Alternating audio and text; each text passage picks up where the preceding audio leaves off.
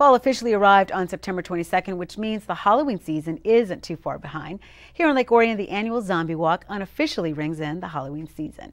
For us, it kind of is, because of course that's one of our mainstays, costumes and makeup and masks and things like that. So yeah, for us, we get that part of it out of it. It's kind of a kickoff for us, and people that haven't been down here see our store, things like that, but they're seeing the whole downtown too, and but this kind of thing it's just good for Lake Orion. It's another fun thing for Lake Orion, On the evening of Saturday, September 18th, dozens of participants gathered at the corner of Flint and Broadway streets for the start of the 8th annual Zombie Walk.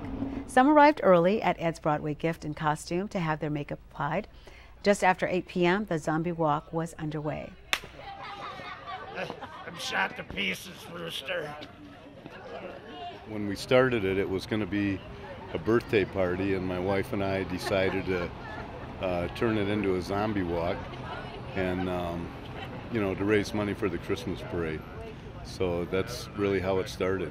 We started with about 25 of our friends, and it's just grown ever since. The Undead staggered along Broadway Street to Fork and Pint, where they enjoyed drinks and appetizers and got strange looks from the other patrons. Afterwards, they made their way to 313 Pizza Bar and ended up at the American Legion.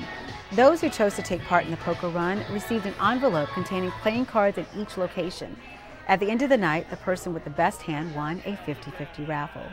Each year, the proceeds of the Zombie Walk benefits the Orion Area Parade Group, who organizes Lake Orion's Lighted Christmas Parade.